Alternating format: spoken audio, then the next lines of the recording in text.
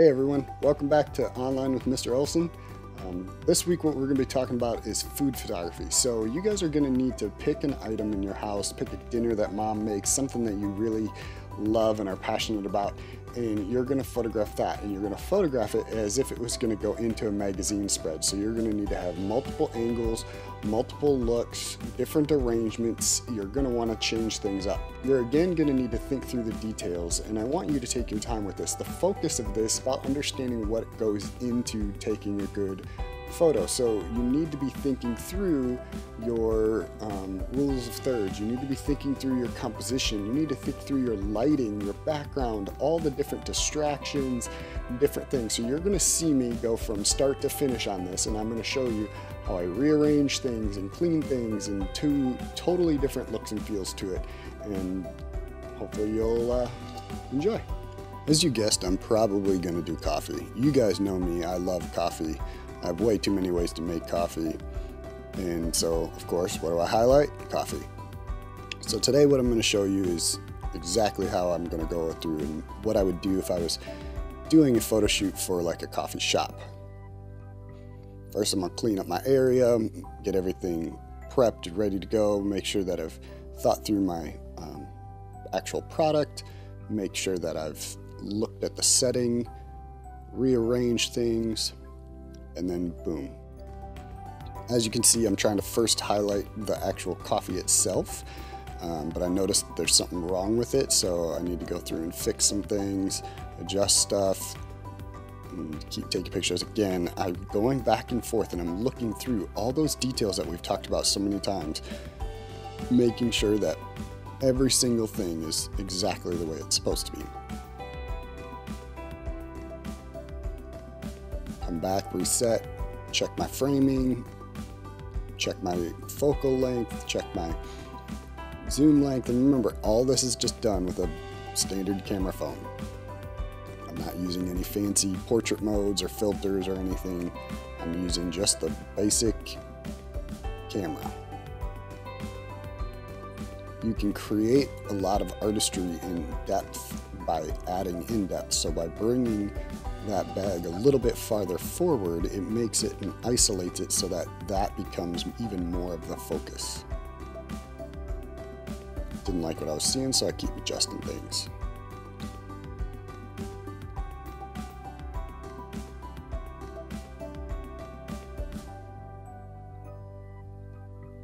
And then that was the shot that I ended up with.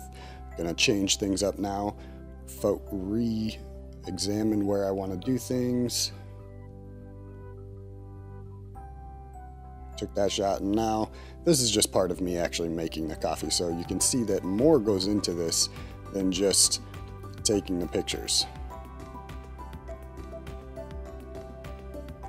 Coffee shops love coffee beans, so I'm going to think through how I can artistically show these. Again, I'm rearranging things. It might look weird in person, but in a photo it looks completely different, and it looks better. So you got to think through the layout.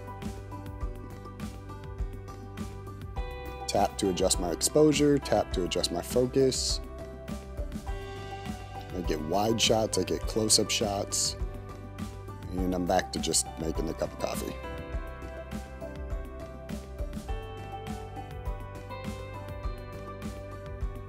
So now that I've got the coffee in the portafilter, it's just another shot that the magazine or coffee shop could use. So I'm just looking through the composition, thinking through the way that everything is laid out. I go through a couple different options. I ended up not even using this picture here, but one thing is I did notice that my hand was creating a shadow, so I took my hand out. That's why you see my hands behind my back and I'm shooting just with one hand. I just really didn't quite like how this was turning out.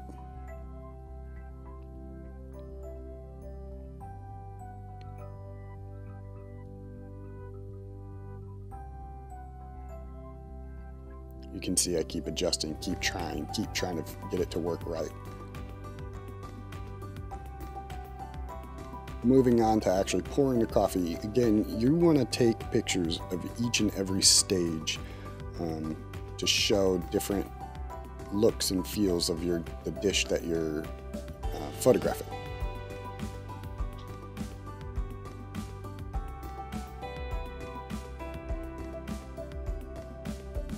Alright, so I've got the cup of coffee, and now I'm going to again just take a picture of just that, thinking through each and every detail, even down to the drops that are on the inside. I want to make sure it's nice and clean, looks right.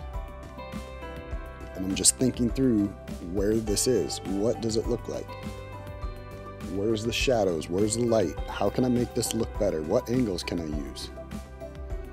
Alright, and now I need to actually steam the milk for making a latte, so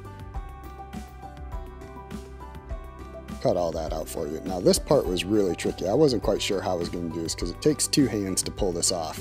So I quickly just take a couple shots and then I go back to making my coffee.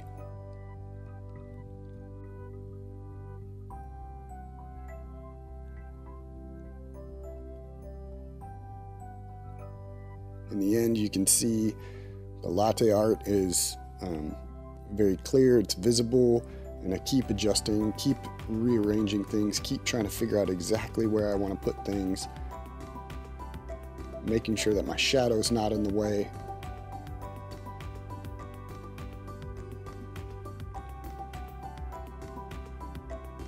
Now I'm going to add in some extra features just to give us, again, another look, another feel, something that's different from what we just did. And this is actually the shot that I ended up using.